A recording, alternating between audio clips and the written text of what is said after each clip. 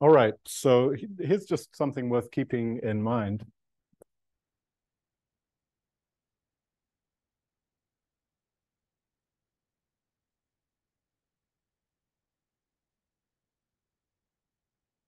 Suppose you do the whole business of building a deformation space, not for the inclusion of K into G, but the inclusion of K into G0. I mean, it's a sub-Lie group of G0.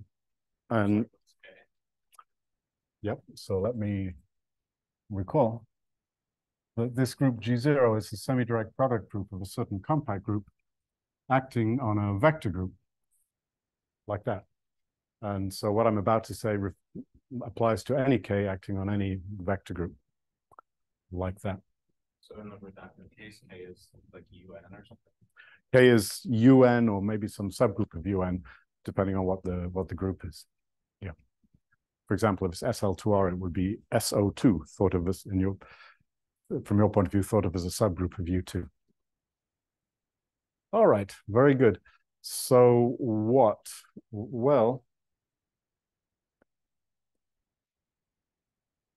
this is a very simple situation in which all of the directions normal, so to speak, to the submanifold. Remember, we're building the deformation to the normal cone of K inside of G. And what you're supposed to, G0, and what you're supposed to do to build this deformation to the normal cone is somehow increasingly stretch the big manifold in the normal directions without doing any stretching at all in the submanifold directions, in this case, the K directions. Well, if you stretch a vector space, you just get a vector space.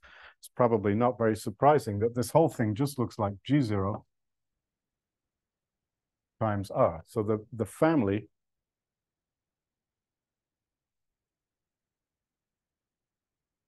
is actually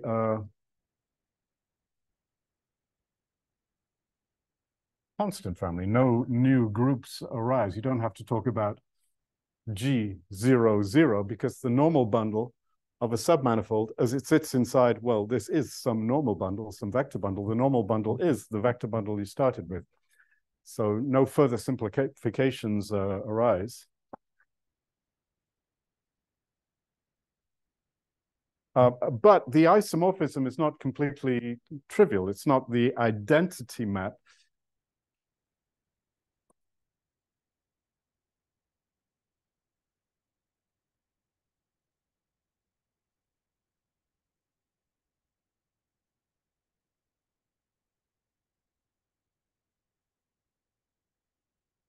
If you take a vector, so we know that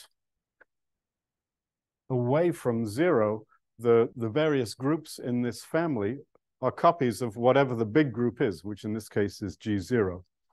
Okay, and so we have a whole bunch of copies of G0 already in here, and a whole bunch of copies of G0 already in here. But the way these guys get identified under this diffeomorphism is not by the identity map.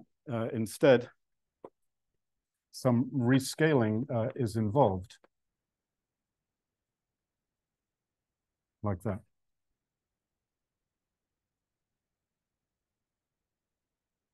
So this map that I've just written down, which is defined when T is not zero on a big open subset of G to a big open subset of the right-hand side, it extends to a diffeomorphism. That's what I'm saying. Okay. And it's not completely trivial because there's some rescaling involved.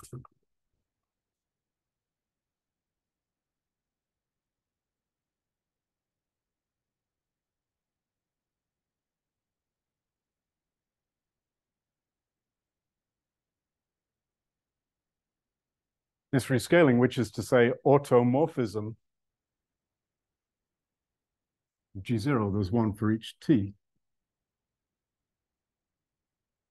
which isn't zero. In this particular case, it's a group automorphism. And so it gives or leads to a rescaling with the same number of quotation marks of the dual, because if you have a representation of the dual, you can just compose it with this automorphism of G, and then you get another representation of G0. All of the G's that I said should have been G0s. Okay? But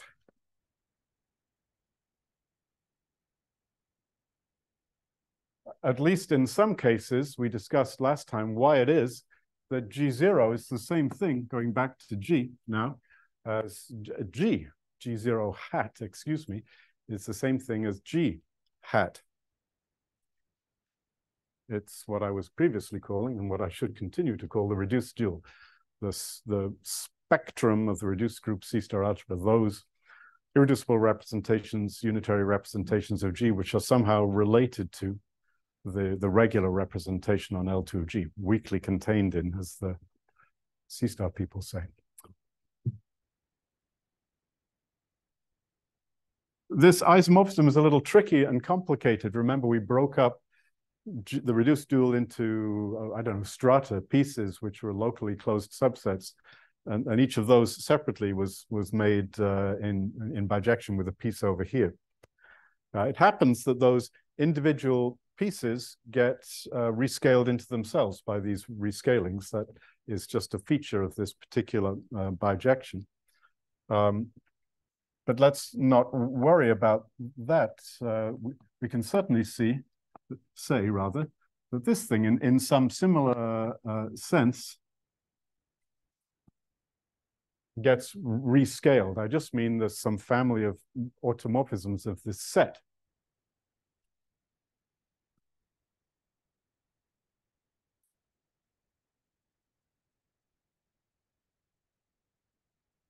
And now something rather interesting happens, which is in joint work with me, but it's in Angel Roman's thesis. What the interesting thing that happens is that the automorphisms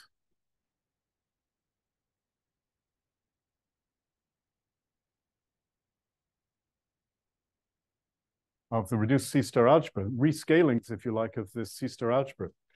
Let's just call them, I don't know, alpha T.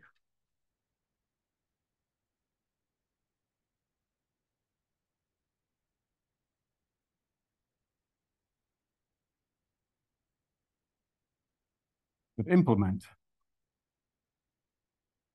these rescalings that we're talking about.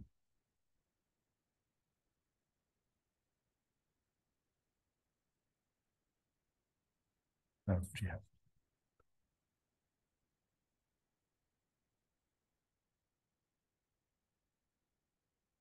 That's interesting.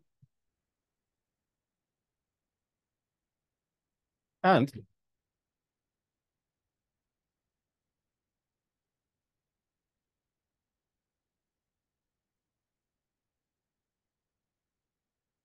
using these rescalings, you can sort of you can go backwards now. You can sort of trivialize, well, not the bundle of groups GT, or the family of groups GT, because those groups are not all the same, but the family of C-star algebras, and only sort of trivialize in the following way.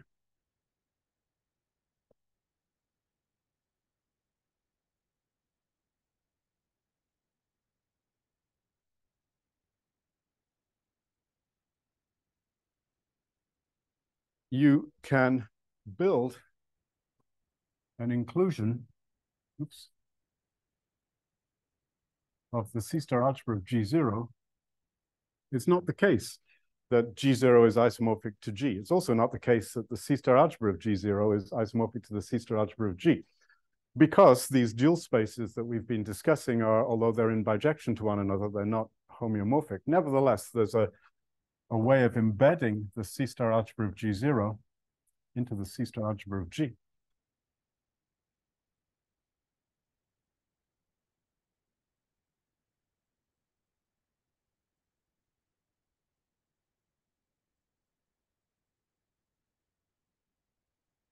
And it's characterized in a very nice way, if you want to apply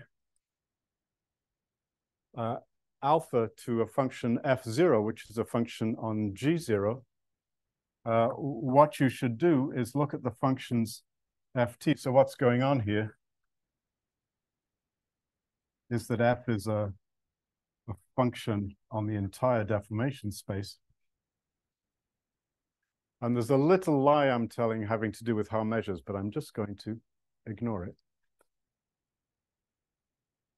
You could take a function on this space, perhaps it extends the function f0. Of course, then it'll have a whole bunch of other slices, so to speak, ft, which is a function on gt, which is a subgroup of g, a subspace of g. And we can do something which I'll describe in just a moment. Yeah. So this sort of fat g, is that the definition space of g or g0s? Like up there, you have fat g. Yeah. So now, thank you very much. The top part was just for inspiration. This is the deformation space for K as it sits inside of G. So thank you. I switched. This board was a preamble. This board is a transition. And now, well, and then a theorem, which I'm sort of continuing over here. Okay. And what you're supposed to do is take ft and rescale by alpha t like that, and then just take the limit as t goes to 0. And this will work either for alpha t or alpha 1 over t. And so let's define alpha t appropriately so it works. I was sufficiently vague over that, but I cannot be wrong. Okay, that's rather nice. And what that says, this formula says, that the continuous field, we have a proper word for that. Where's my favorite eraser? Here it is. Well, there is this thing too. Was this here all along? Ah, so this is what you're supposed to do with that, I guess. It's got like a ball joint. No, that's not good. Hello. Okay.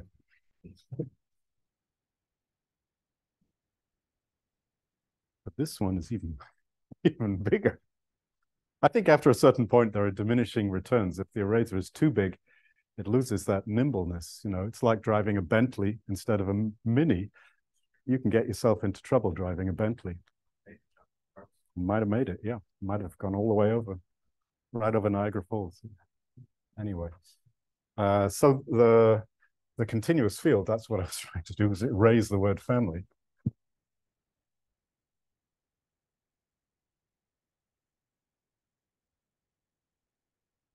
Associated to this big G, which is the deformation space for K in G, not K in G0. That's a very simple structure. It's what you might call a mapping cone field. Is in fact, the mapping cone field associated to this embedding.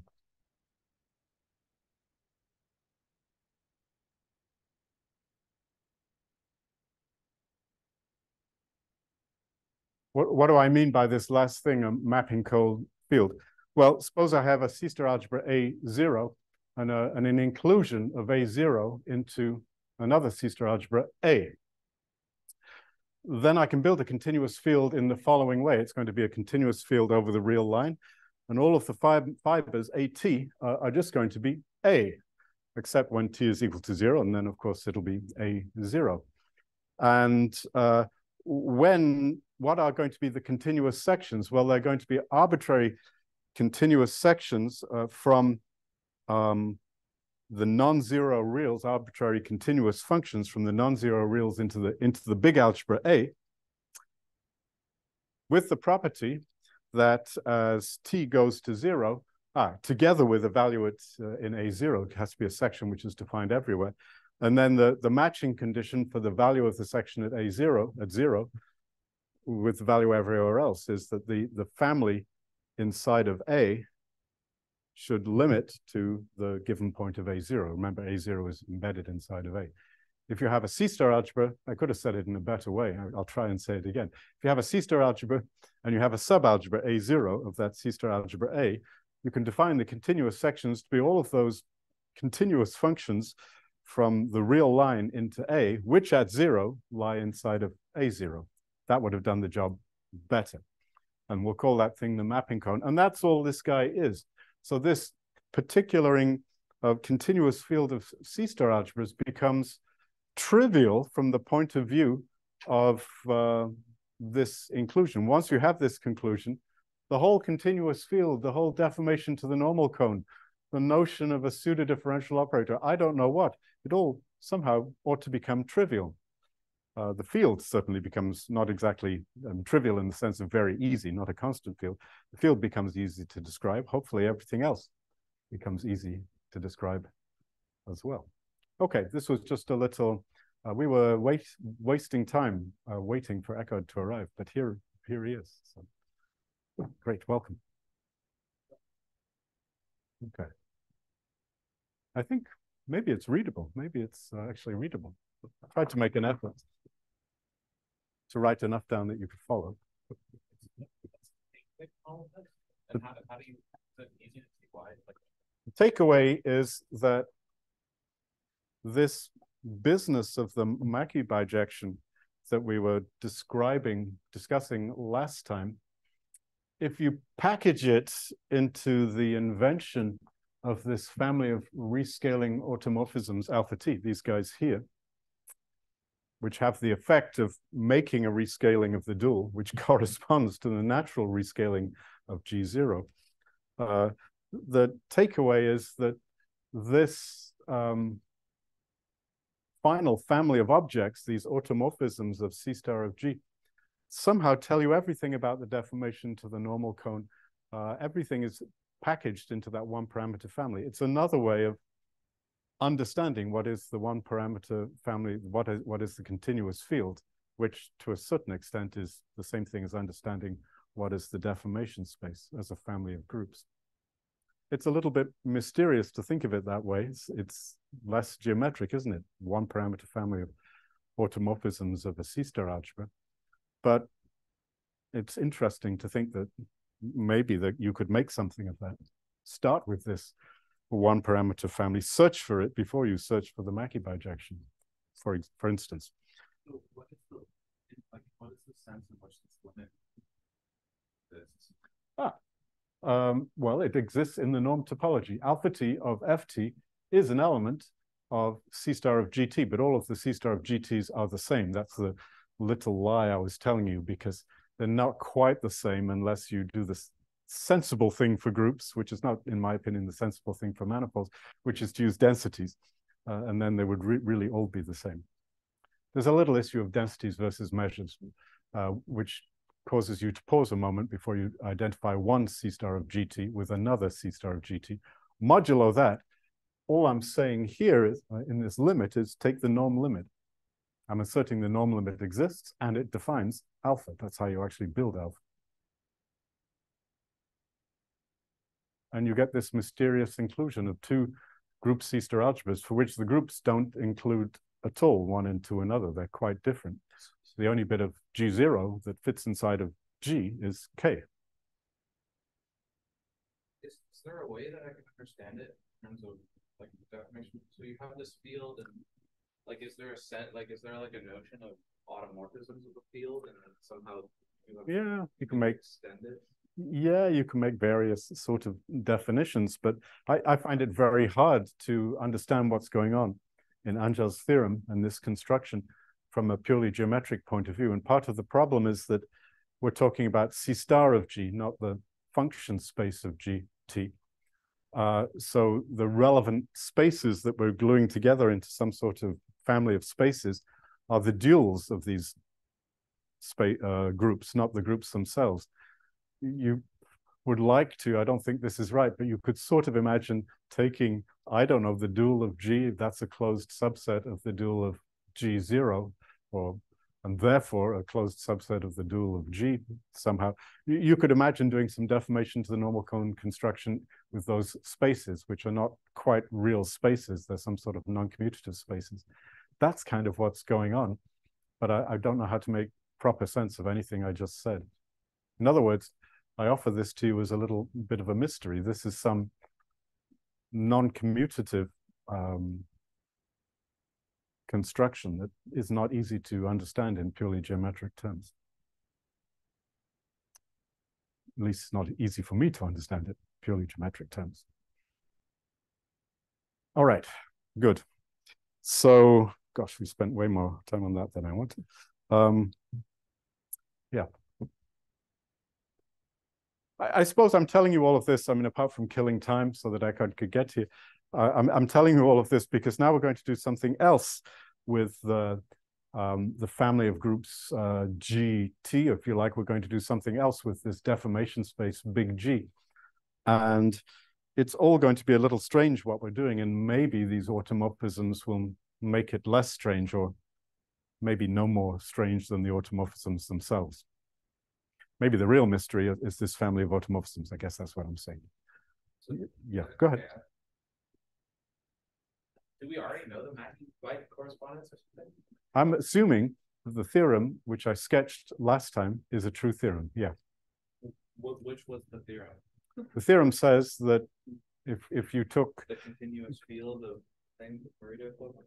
Yeah, so the field of C-star algebras that we're talking about up here to my left, this field is assembled in a complicated way, at the moment only understandable using representation theory. It's assembled in a complicated way from constant fields. That's what I'm talking about. That leads to a simpler sort of statement, which is what I started with up here, right here. This set theoretic bijection.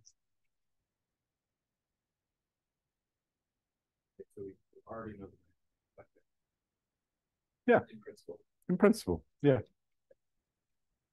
Everything that we discussed, everything of real substance that we discussed last time, and everything of real substance that we're going to discuss today, that's not quite true. Many of the things of real substance that we'll discuss today require in the background some effort in the world of representation theory, which I have not expended. But I mean, I have in real life. I've paid my dues, but I did not expend that effort in front of you. Yeah, I'm sorry, I'm lost, but what is the Mackey bijection? It's a bijection. It's this. It's that. This thing is what is called the Mackey bijection. Well, at least it's a bijection. It's sort of arguable what it has to do with George Mackey, but it's certainly a bijection. Mackey is certainly the inspiration for the construction of this bijection. I guess that's a definitely true statement, but this is not the bijection that Mackey had in mind when he wrote an inspiring paper a long time ago. Does that help? Yeah, at least I know. Okay, good.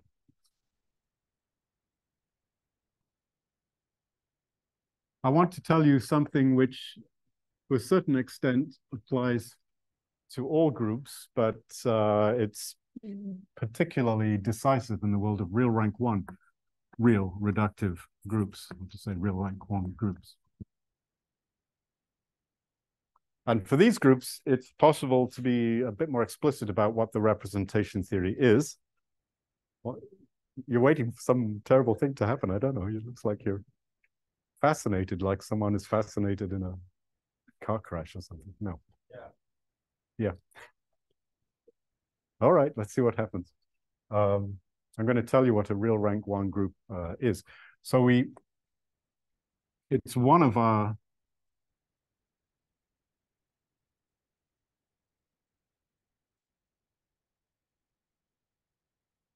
real reductive groups. So we'll start off in this way. It's closed under the transpose operation, which means that the entire Lie algebra of G breaks up into a K plus a P like that.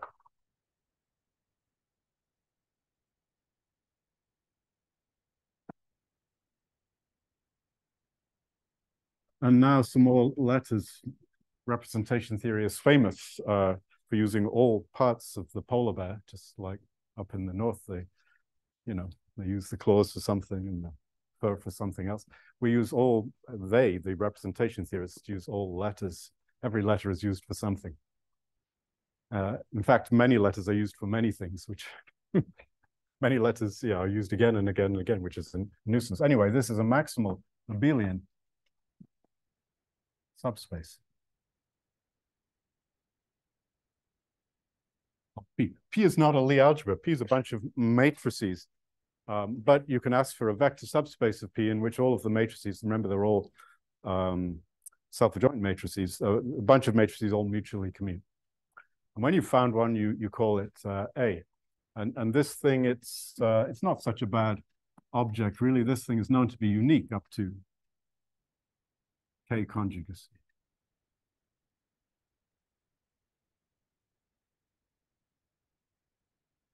More or less in the same way that the maximal torus of a compact Lie group is known to be unique. Okay, so you fix one.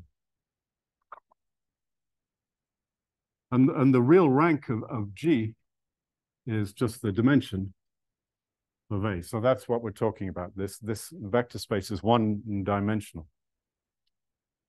And if you take SL2R or SL2C, or some fancier groups like SON1, these groups that the physicists study, or SUN1.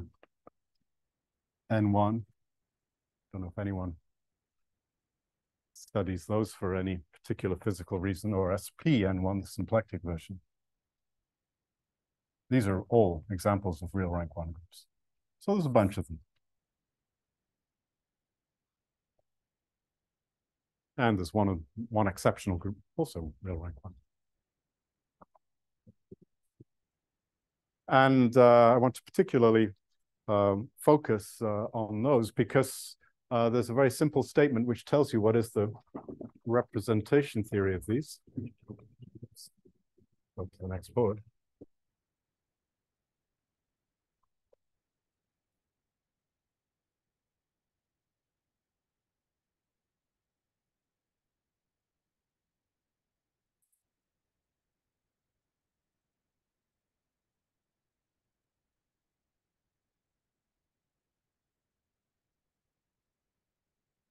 The group can be broken up into pieces. This works in any real rank, and it involves what's called the Iwasawa decomposition. And it says that the entire group G as a manifold is the direct product of K times A. What is big A? Well, it's the Lie algebra associated to little a. It's the exponential of little a. So that's a certain closed subgroup.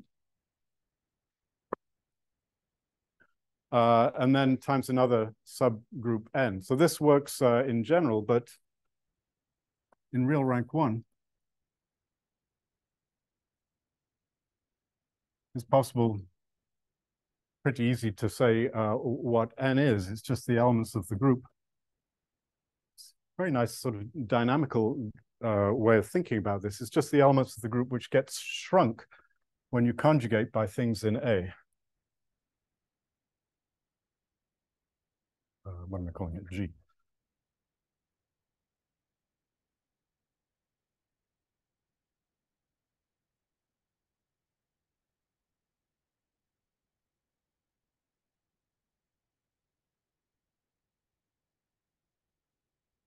So if you have an element of A, any element which is not 0,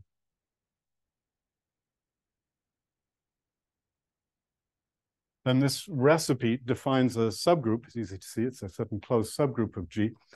And that closed subgroup always has the property that you can fit it into this KAN picture. That's some closed connected subgroup, nilpotent subgroup, and G is always KAN. Okay. We're almost there, almost completely dealt with the polar bear, just a few grotty bits from the inside to discuss, but yeah. P is a vector space. Yes. Right? So A is the vector space of P. It's a vector. I didn't get what. The word is abelian. So it's a collection of matrices inside of P, and they all commute with each other in the usual sense of matrices. And yeah, it's maximal with respect to being a collection of commuting matrices. That automatically makes it a vector subspace. And that's what we're talking about. Okay. So you can do a little experiment for SL2R. How many different matrices are there in P? Well, there are two. It's a two-dimensional space. There's two genuinely different matrices. A basis will have two elements in it. Maybe that's a better way of saying it. And they don't commute with each other, no matter which basis you choose. So the maximal dimension is going to be 1 of a commutative subspace. So this KAN, what are A and N? Are they groups? Yes. This thing defined in this way is a group. That's an exercise based on this definition. A is a group because it's the exponential of this commuting family of matrices. And if A stands for abelian, and yeah, if you take the product of two commuting exponentials, that is to say x of x1 times x of x2, where x1 and x2 commute, then that's x of x1 plus x2. The usual law applies when the matrices commute. So A is a group. It's a one-dimensional subgroup. Yeah, not very interesting. Maybe it helps to say what it is for SL2R. Yeah, good point. So first of all, in general, let me just put it on the board. This means the exponential of A. So as Eckhart says, let's just do an example. So K is SO2 according to our definition of K. A is not unique. You have to choose A. That choice doesn't really matter much, but you have to choose one. And a good one to choose is just all of the diagonal matrices, like this. These are the exponentials of all of the diagonal traceless matrices. In general, is it always just like a copy of the circle? This one, K? A. It's not a copy of the circle. It's a copy of the real line. Right. That's what you meant. Yeah. Well, I was thinking the one-dimensional submanifold.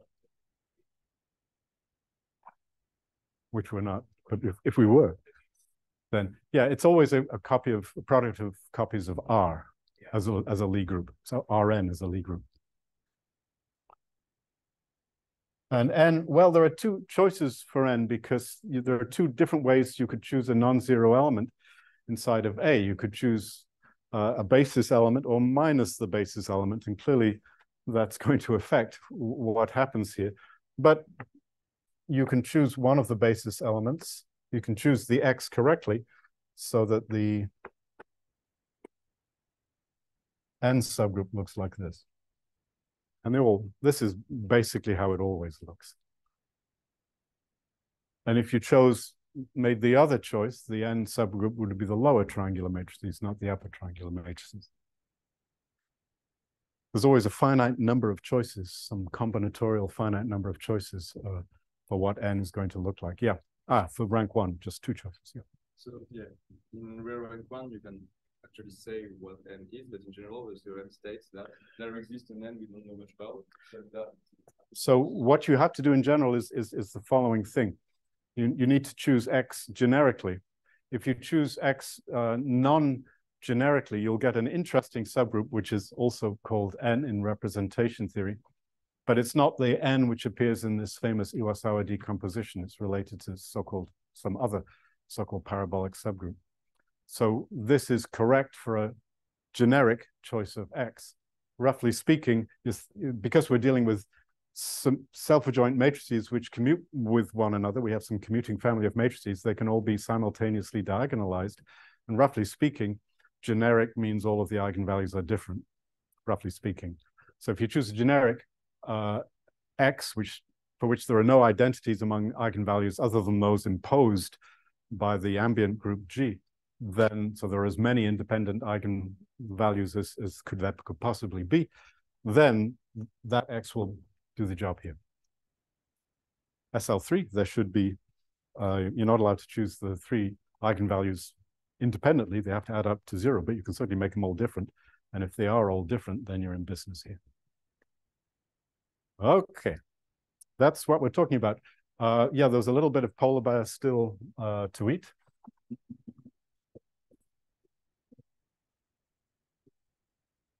is going way slower. Well, we'll see.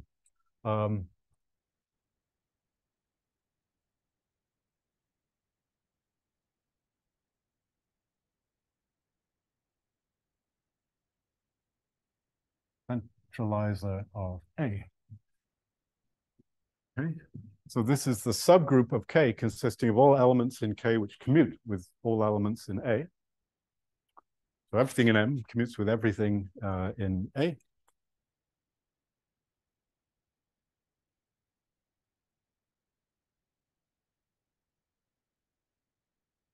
Now you can build this thing, M, A, N, while we're at it. Continuing the SL2R example. For the same choices that you see up there, M is just in this case, it's a tiny group. It's a finite group with just two elements. And this P subgroup is the group of all upper triangular matrices inside of SL2R. Like that.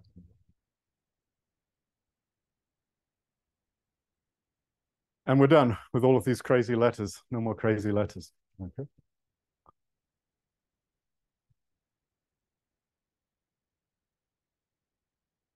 This group MA, it's the group of diagonal matrices in this example. Of course, it's a subgroup of this group P, but it's also a quotient of this group P because the N part is a normal subgroup of P. You can easily satisfy yourself using the definition of N, which I wrote above, that if you have something in MA, it normalizes N.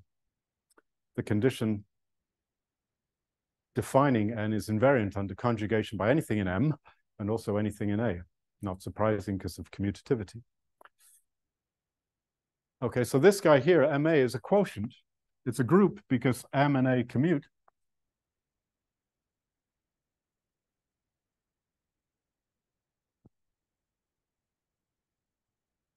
So we've seen this, or we haven't seen this yet. Each representation of MA, unitary representation of MA, is therefore a representation of P, just by composing with the quotient map. Okay. And we can induce.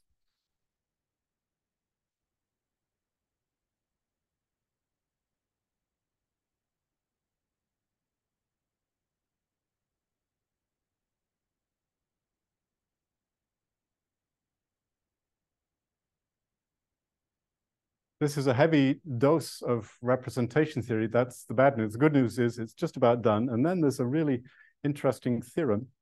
What are we going to induce? Well, we're going to take an irreducible representation of M and an irreducible representation of A.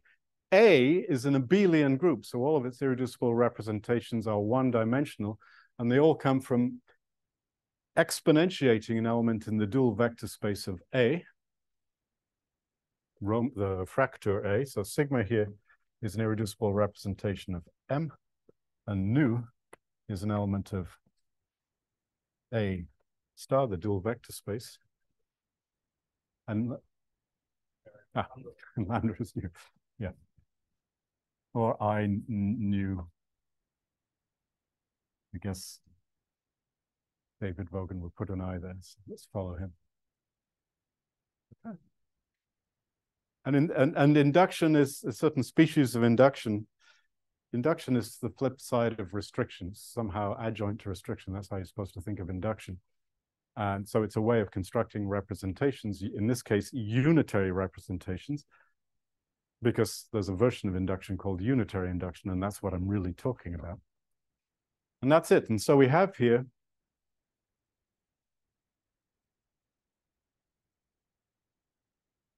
unitary representations of G. And what happens is they're all irreducible, pretty much. Certainly they're irreducible if nu is not 0.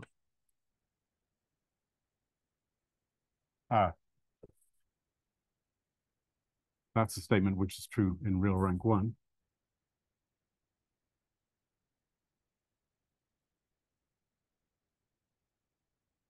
They're always unitary representations. If you happen to be in real rank, they're always almost all irreducible. And in the world of real rank 1, almost all just means that this nu should be non-zero.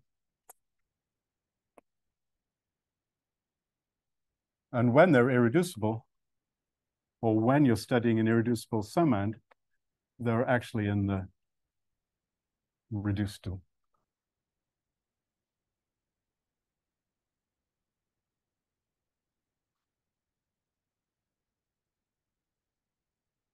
You're probably exhausted from,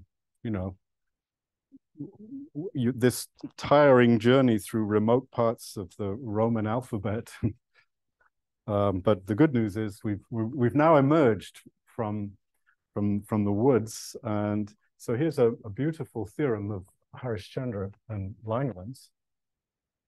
Why might you possibly be interested in such an involved and crazy construction of representations as the one I just sketched to you? You might think there's a million things a person could do to build representations, irreducible representations of a group G. Well, that turns out not to be the case. You now see before you, if you combine what you see with what we said yesterday, you now see before you all of the irreducible representations in the tempered dual of a group G.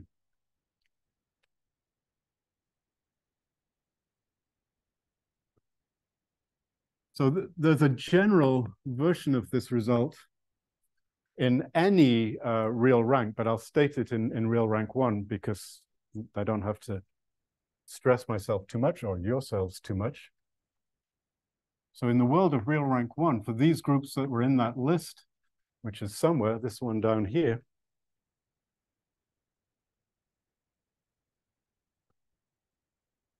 if you have an irreducible unitary representation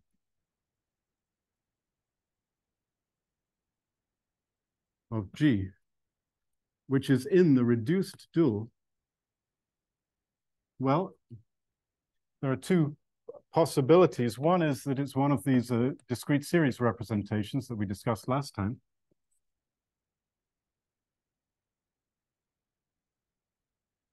And the other is that it's an irreducible constituent, it's an irreducible sub-representation of one of these things.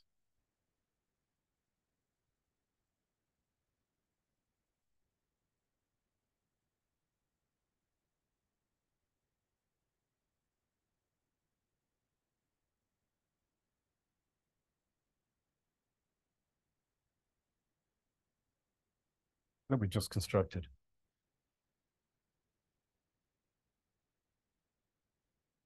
Maybe we could just continue, maybe just here somewhere.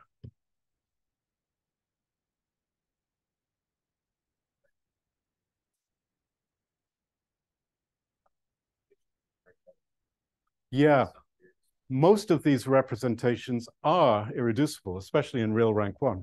The only issue is when nu is equal to 0. When nu is 0, there are only two possibilities. One is that the representation is still irreducible. That can happen.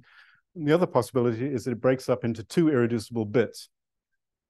And a constituent means either one of those two irreducible bits or the entire, in the other cases, entire irreducible pi sigma I nu.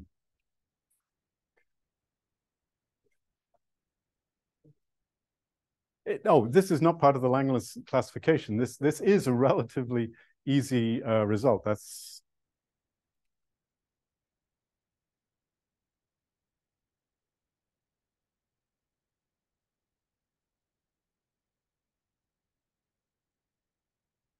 although it uses the same techniques that you see in the Langlands classification, if you happen to know what that is, namely asymptotics of matrix coefficients. This is built using that same technology of matrix coefficients, analyzing the asymptotics of matrix coefficients.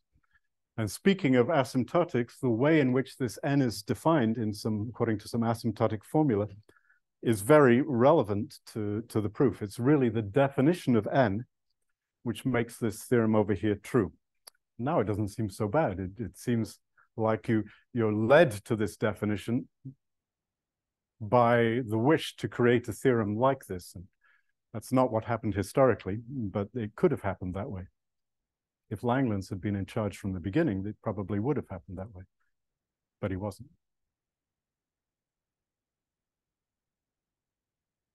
Okay, Dan, just complain. I know you're okay. Just trying to understand. I mean, I was just going to make a comment about how you kind of see, like, you have a new not equal to 0, and then you also have this x not equal to 0 above, so you can kind of see it. Maybe they're really. There definitely is. I mean, those are not totally unrelated issues.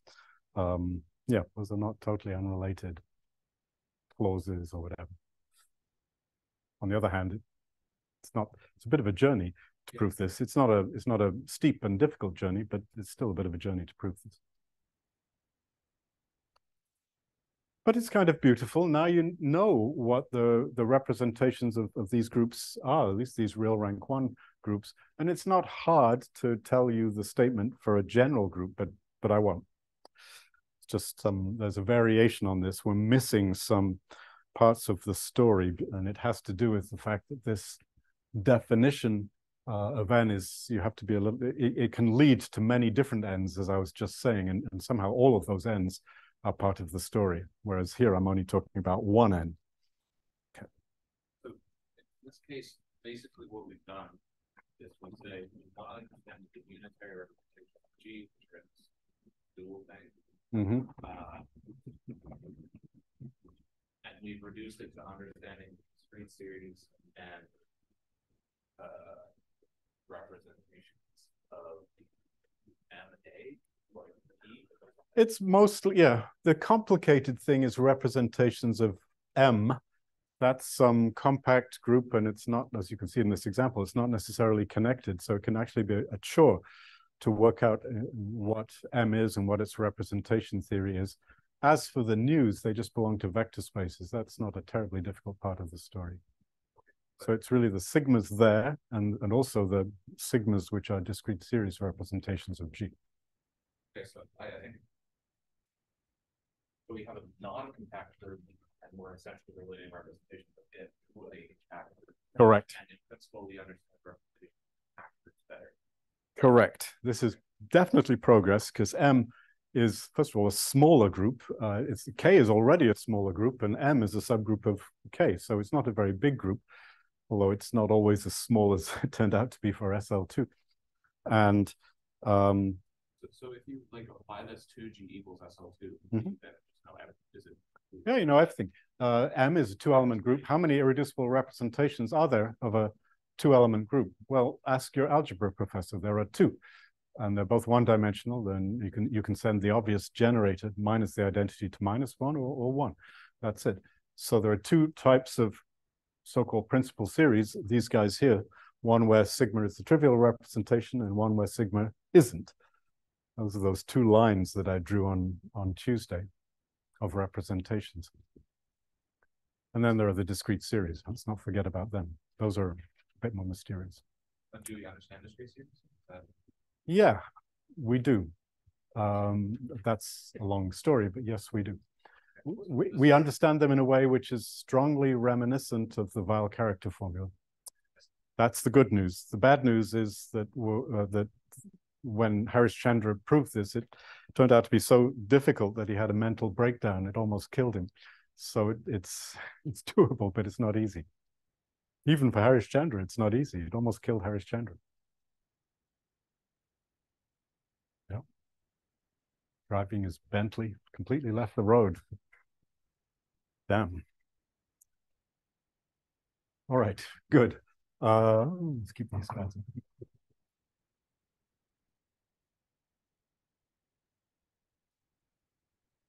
I'm going to have to make a decision about what to tell you, because we're ambling along at much less than 100 miles an hour.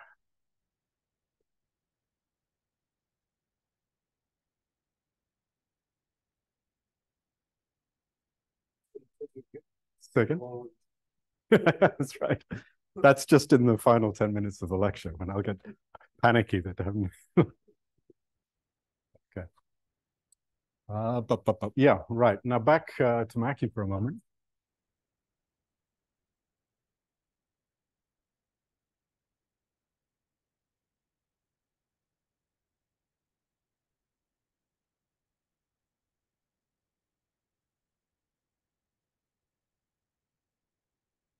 there is this motion group. This is the normal, geometrically, the normal bundle of K inside of the group G. And it's a semi-direct product, like I've just drawn.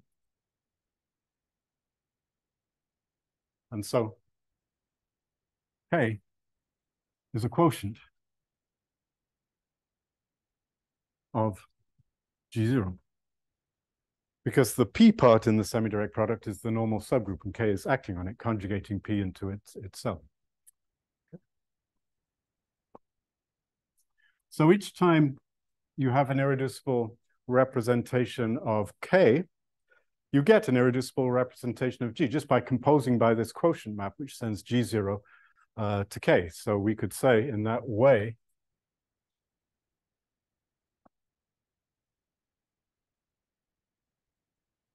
G0 includes a copy of K hat. Sorry, G0 hat includes a copy of K hat. But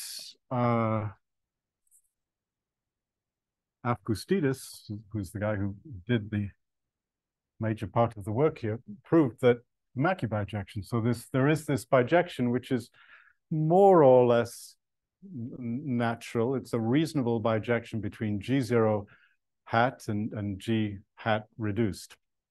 The unitary dual of this easy group, supposedly easy group G0. In fact, we wrote down what is the unitary dual of this. And the tempered or reduced unitary dual of G, which is a little more complicated, but it's coming a bit into focus here, thanks to David Vaughan.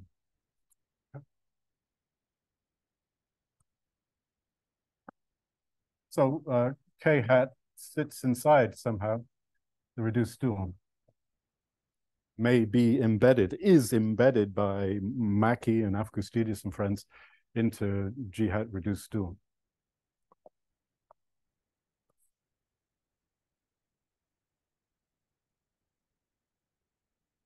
And it turns out that thanks to the way in which the Mackey bijection is defined, these are what Alexander calls the tempiric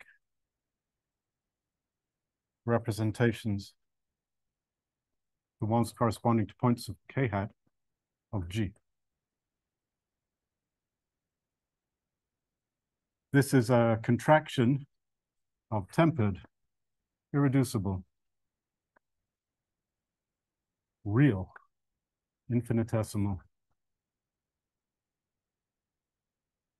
character representations.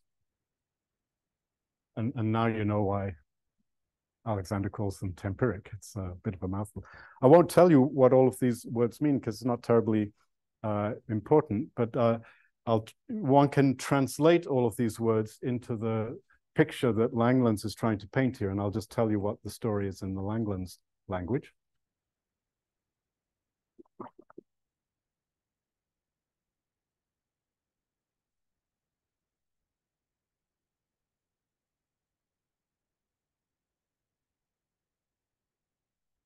So every discrete series representation satisfies all of these words. I should say, by the way, that they don't always exist. We drew a picture of the tempered dual of SL2C last time, and there weren't any isolated points. So these guys don't have to exist. And then the constituents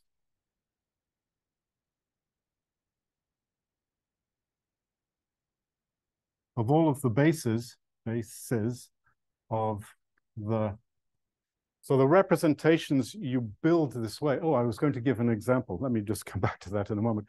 The bases of the so-called principal series.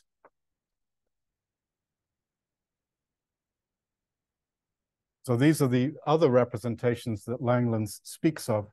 And by a base representation, I mean a representation where the continuous parameter is 0. When the continuous parameter is 0, like I said, the representation need not be irreducible. And so in that situation, all of the individual constituents are considered to be tempiric, are tempiric according to the official definition of David Vaughan. Okay. So this is what these distinguished representations turn out to be. And Mackey puts them in bijection with with representations of K. Let me just, seems a little lonely, just leaving this example here without saying something. If G is SL2R, then the space that you get, the homogeneous space you get by dividing out by P, this subgroup that you see somewhere here, this group of upper triangular matrices, that's a three-dimensional group divided by a two-dimensional subgroup, because remember the determinant condition. So it's a one-dimensional manifold. So what can it be? It's just RP1 with its usual action of SL2. And the principal series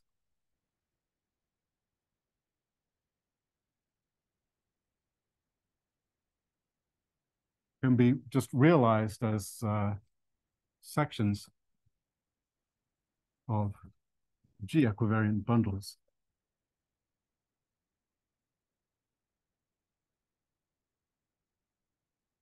over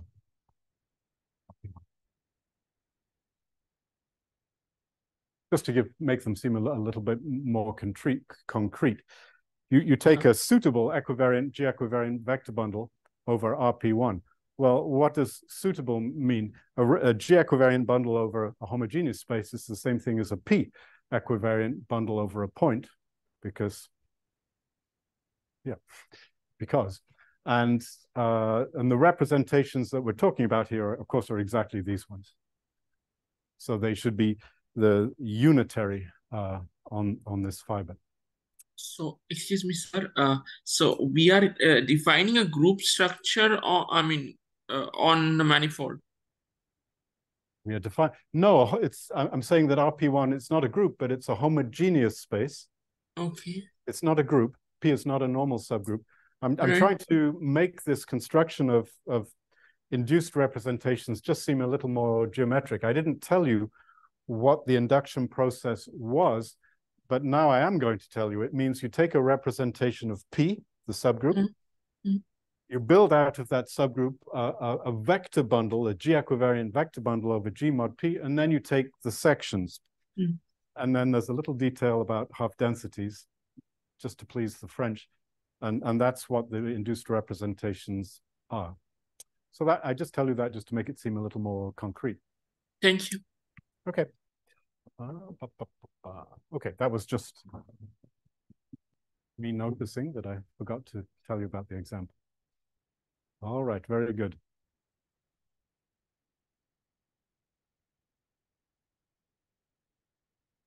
Okay, so we're learning a little representation theory. And now let me tell you a beautiful theorem of David Vaughan, which you can see is somehow baked in to the Mackey bijection.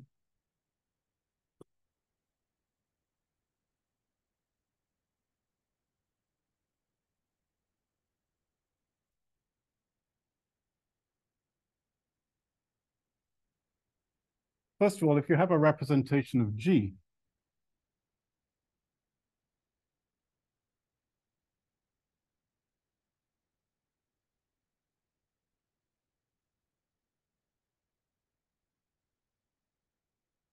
then you can break up the Hilbert space H pi, not necessarily as a representation of G. It might be an irreducible representation, but you can always break it up when you, in a canonical way, when you restrict to, what's a good letter? Maybe tau. Restrict to K. This is the isotypical decomposition of H pi as a representation of K. And what you do is, what is H sub pi upper tau? It's just the union of all of the images of possible ways that you can embed the representation tau into H pi. That union turns out to be a little Hilbert space, and that's what we're talking about here. And that, of course, it's an orthogonal direct sum, an L2 Hilbert space direct sum if you want to get a Hilbert space. Okay.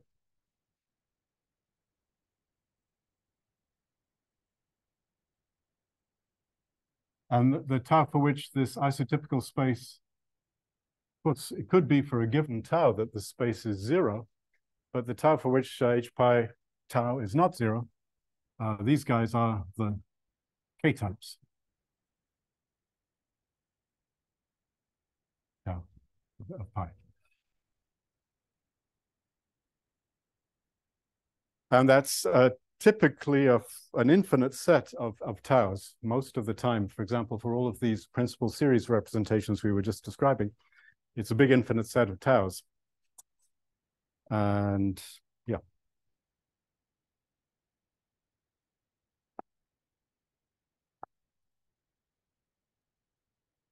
And now a line which I alluded to last time. And I'm just going to tell you the official definition just so we have it on the board.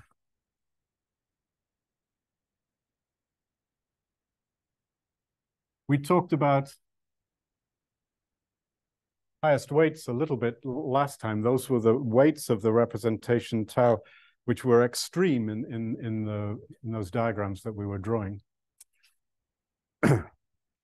And you choose one of the, in the drawing diagrams we were drawing, 6 points according to some combinatorial recipe. The same combinatorial recipe chooses another point for you in the example from last time, a plane, and which is standard fare in representation theory, something called rho. And David says that the way of ordering the representations is not what I explained last time, according to inclusion of weight diagrams. It's this small variation on that, where you take the weight and you slightly adjust it this way, and you just take the norm. This is a point in some plane with an inner product, and you just, well, it's not necessarily a plane, some Euclidean space with an inner product, and you take the norm. It's a funny definition for lots of reasons, and what you should think about when you see this is that we're just talking about the same ordering we discussed last time, the intrinsic ordering on representations by inclusion of weight diagrams. That's not what this is, but it's pretty darn close. And so that's what you can think of. Some natural ordering. Some representations are bigger than others. Some groups, like SO2, the representations are labeled by integers. Well, I'm just asking, when is one integer bigger than another? When is the absolute value of one integer bigger than another? That's all I'm talking about. All right, good. So here's now David's theorem.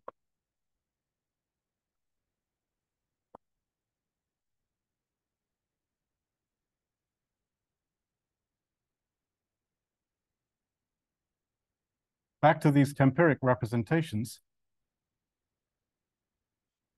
which in the case of real rank 1 are written down here, but this theorem is true in any rank. It's just easier to think about in this case.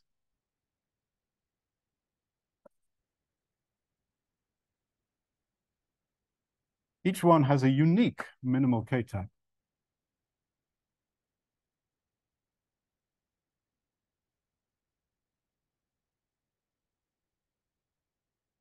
It's minimal because you're just taking this norm here, and it's entirely possible that two different taus could have the same norm according to this formula, in which case how to judge between them? Well, you can't. But in these tempiric representations, there's a unique k-type which minimizes this quantity.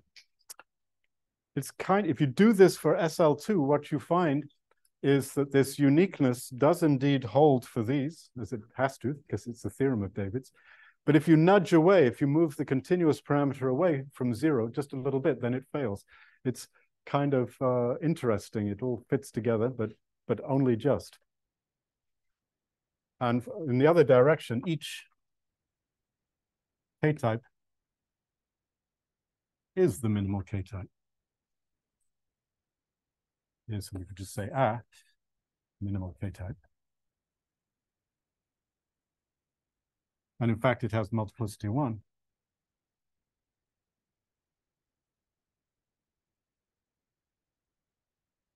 In a unique, unique temperic representation.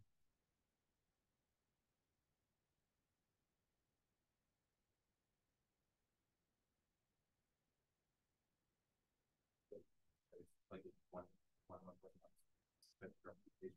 Yeah. Yeah, there's bijection between K-types and temperic representations.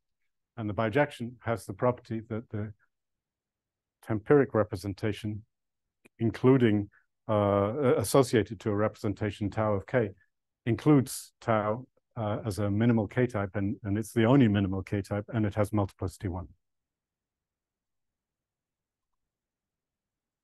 I think that's like every irreducible representation of K arises as.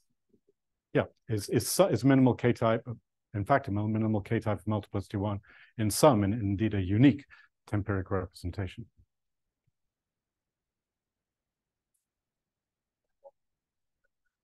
It's the number of, it could be that h pi tau is just isomorphic to a single copy of the representation tau. That's multiplicity 1. It could be that h pi tau is isomorphic to a direct sum of 2 copies of tau, and then it's multiplicity 2 and so on. Or, I mean, all of these multiplicities are finite by this theorem of Harris-Chandra that we mentioned last time. It's saying that temperic representation and one-to-one correspondence with irreducible representation. So. Yep, it's saying that. So there is a bijection, and in fact, the bijection is the Mackey bijection. That's not written anywhere here, but it follows from the way in which the Mackey bijection is assembled using minimal K-types. All right, and so the question I want to ask, question really that David asks was the following: is K-theory of C-star algebras useful here in understanding or illustrating this theorem in one way or another? Vogel.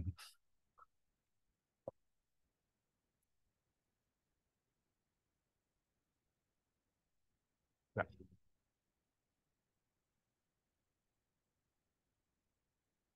There's a certain set of representations that David has identified as being important, namely these temperic representations, namely these ones here. It's a certain countable set of representations. On the other hand, there's a certain countable set of irreducible representations of K. And now you can imagine building a gigantic matrix, and in the entries of this matrix, they're indexed by a temperic representation and an irreducible representation of K. And what you put in the ij entry is the multiplicity with which tau I appears in temperic representation J. So it's a matrix whose entries are non-negative integers. And if you order the representations of both G, the temperic representations of G, and the representations of K, I use ordering a little bit loosely here. If you imagine ordering them in your mind's eye, sorry, Jacob, then you'll have a big matrix, and just by definition of minimal K-type, the way in which we're ordering the temperic representations by minimal K-type, this matrix will be upper triangular. And then the multiplicity 1 statement says that this is an upper triangular matrix with ones down the diagonal. That's what David is saying, okay? But if you have an upper triangular matrix with ones down the diagonal, then it's an invertible matrix. All right, so some matrix, some upper triangular matrix is invertible, and well, that's the sort of thing you could conceivably prove using K-theory, because you would get a triangular matrix, or at least a matrix with integer entries, by looking at some isomorphism or some morphism between K-theory groups, if those groups were free abelian groups, which they are in this world that we're talking about here. All of these K-theory of C-star algebra groups, the K-theory of group C-star algebras, they're all actually free abelian groups. So there's a bunch of interesting matrices floating around, and you might ask, is David Vogel's multiplicity matrix one of them? And that's the question which we're going to try to sort of answer. If you're optimistic and sort of C-star centric, like me, you might ask, could you actually use C-star algebras to prove David's theorem? And that's, of course, a much harder question. And the answer is sort of in some special cases, namely these real rank 1 cases that we're talking about up there. That's where we're going. David Vaughan has proved a theorem here. It's not possible to tell just from the statement, but this is really in the thick of things when it comes to understanding not just the tempered dual, but the full admissible dual of G. These temperic representations play an absolutely fundamental role in the gigantic computer, the deep thought-like computer, which answers the question, the great question of life. I have a representation here. Is it unitary or not? And so the computer says, I don't know, I'll have to think about it. And then it goes away and it does calculations with these temperic representations. And it does this and that. And a few years later, it gives you the answer. Right? That's how it works. There is a real such program called Atlas, which does exactly that. There's a command called isUnitary. It should be isUnitary ? But it's just, I think, isUnitary. And it will tell you. You have to tell it what the representations are. There's an art to that. But if you can tell it the name of a certain representation, it will tell you, actually, in an instant, unless it's a really big group, whether it's unitary or not. And it's all about these temperic representations. That's what's going on behind the scenes. Some people think that what the program does is it just phones up David Vaughan and asks David. But that's not the party line. The party line is that there's an actual computer program which answers the question, and it's organized around many things, but a big part of the story are these temperic representations. All right, very good. So, and the reason I'm telling you all of this stuff, rabbiting on and on and on about this, is that the answer to this question involves pseudo-differential operators, scalable operators. So it's, we sort of come full circle. There's something poetic to the whole story, and it's what it's all about. It's poetry, isn't it? And that's what we're aiming for in these lectures. Okay.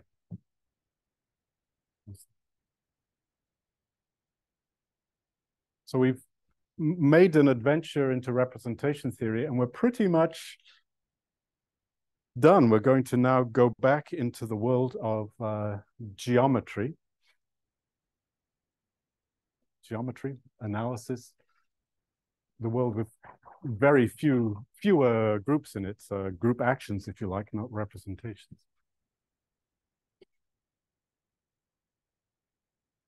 Not completely. At the end, we'll have to go back and visit Langlands again.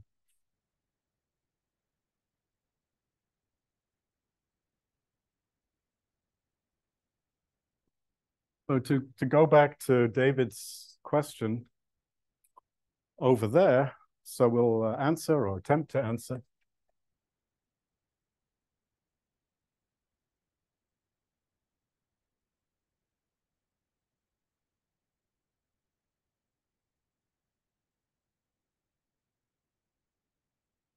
By looking at scalable operators. Again, remember those? If you were undergraduates, you wouldn't, right? Because you just remember what you need for the next midterm. And this was way back, wasn't it? But here you go, we're back in business.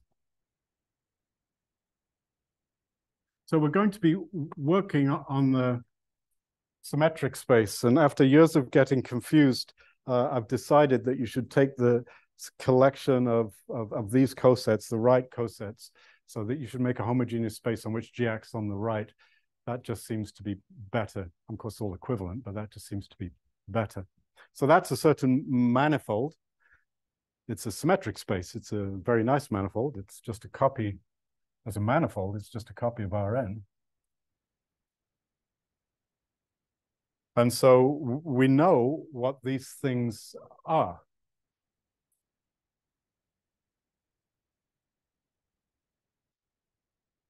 And the only, and when I say scalable operators, remember these operators had built into them a certain continuity assumption and a certain proper support assumption. So all of that still stands. We're dealing with properly supported operators just like we were before. And now the new thing is that these operators should be G equivariant. So maybe this is like a bit premature to ask, but like, why would I go from that to that? Like, why? What's the logical leap from the bottom right board now to the bottom left? The way this worked was I was giving some lectures. We have an online community where we talk about C-star algebras in front of representation theorists and vice versa. And so I was giving some lectures and about the Kohn-Kasparov isomorphism, exactly what we were talking about last time. And David Vaughan said, that's not what I want, when I described all of the wonderful properties that C-star of G has and the Kohn-Kasparov isomorphism. He said, what I want is some kind of convolution algebra of functions on G, which has the property that the K-theory of that convolution algebra of functions naturally contains a copy, in fact, naturally is the representation ring of K. I said last time that when you calculate what is the K-theory of C-star of G, you get something which is very close to the representation ring of K, but it's not the representation ring of K. For example, I didn't really emphasize this, but there's a dimensionality in this whole story, and this symmetric space could be odd dimensional. And if it is odd dimensional, then the K-theory, the one I've been talking about in these lectures, is actually just zero. There's also a group called K1, and that's the interesting one in that case. And David wouldn't like that at all. He wants all of the interesting K-theory always to be in degree zero, and it always to be R of K. And so then I had a back and forth with David about over email, in which I suggested a couple of things, and he didn't like them. And then I said, well, if you don't like those, there's nothing else, you know, abandon hope, it can't be done. And then I thought, well, maybe, hang about, maybe it can be done. So that's the creation story. And it was a bit hit and miss, in other words. I was looking for a certain algebra because David Vaughan demanded it, and I thought it didn't exist, and lo and behold, it does exist. Okay, well, that's okay.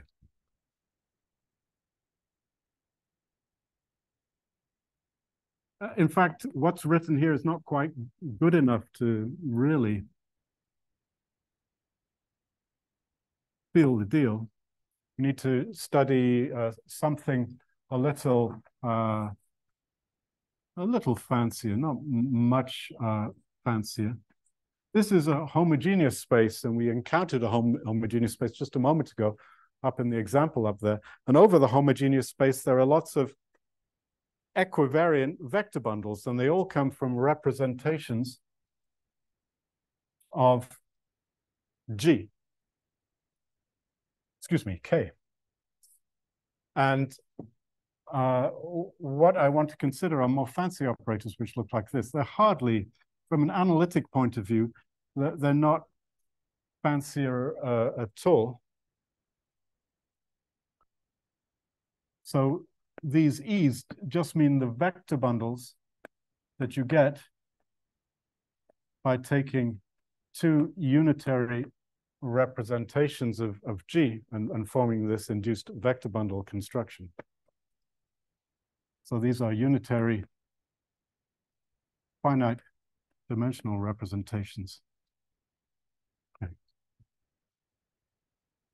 We certainly want to play with all of the finite dimensional representations of K all at once. That's obvious from the question that we're trying to answer. And so we shall.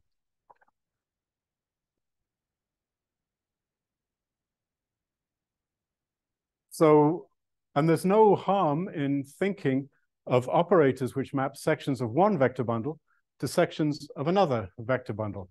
That's like saying there's no harm in thinking of a matrix of scalable or pseudo-differential operators, which is just a rectangular matrix.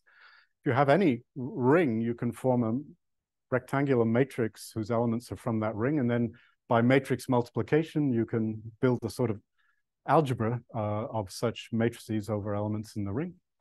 And that's what we're going to do here. But of course, you don't get an associative algebra. What you get is a category.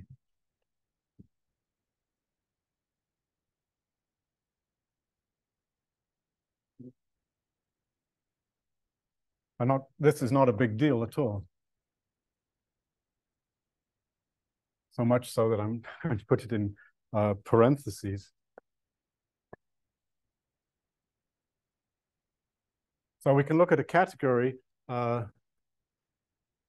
objects, not a groupoid,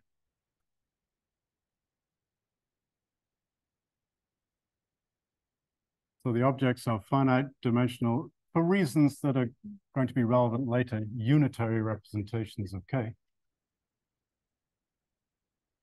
And then morphisms, as above, are scalable operators.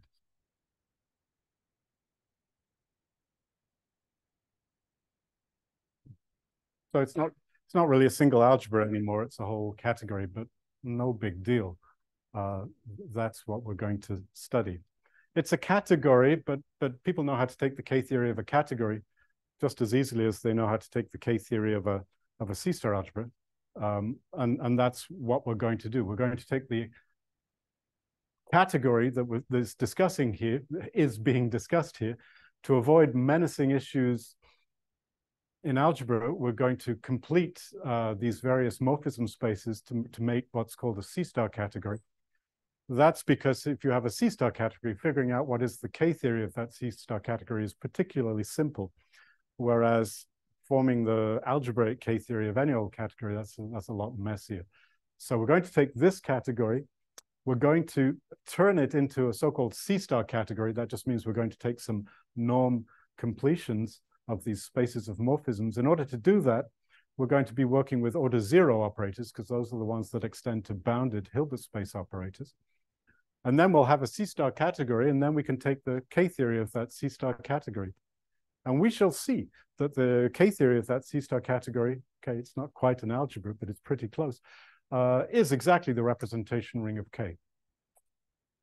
And that assertion that I just made is I know to be true because I know the Kohn-Kasparov isomorphism to be true. This is an equivalent formulation of the Kohn-Kasparov isomorphism. So it's a non-trivial statement, but it's true. And so there's an isomorphism from R of K into this C-star category. We'll also build a morphism from the K-theory of this C-star category to the free abelian group on David Vogan's, these guys, where are they? Tempiric representations, which are here. And if we, a natural morphism by evaluating pseudo-differential operators on representations, that's some kind of Fourier transform, some very natural morphism. And then when you compose the morphism from R of K to the K-theory, with the morphism I just hinted at from K-theory to the free abelian group on tempiric representations, you'll get a map from R of K to the free abelian group on tempiric representations. Each of those has a natural basis, and so that what you actually have is a gigantic matrix of integers. And that will be a gigantic matrix of integers, which is upper triangular and the ones down the diagonal. It's exactly the matrix that I was talking about before. So just under the surface here, or just above the surface, I don't know where it is, just a little bit beyond this definition, is a matrix. And that matrix, the invertibility of that matrix is basically equivalent to David's theorem. It's a big part of David's theorem, and it's closely related to the Kohn-Kasparov isomorphism. And so we're kind of in the right territory to provide to David a reasonable answer to this question. That's what we'll discuss, not today, there's only 3 minutes left. That's what we'll discuss on Monday. And I wanted to say one more thing. Oh yeah, getting back to real rank 1 groups, it's still on the board there. We'll check David's isomorphism using a calculation in K-theory of C-star algebras in real rank 1. I don't think this is a terribly profound contribution to representation theory, because in this particular case, real rank 1 is a profound simplification. But it's a start, so we'll see, get a little insight into David's theorem just by doing a calculation in K-theory in real rank 1. Yeah, so it's an encouraging story. I'm not, not claiming we're about to put David Vogan out of business. That doesn't appear to be the case, but it's an interesting connection that's emerging. Very good. We shall continue this whole adventure after Thanksgiving.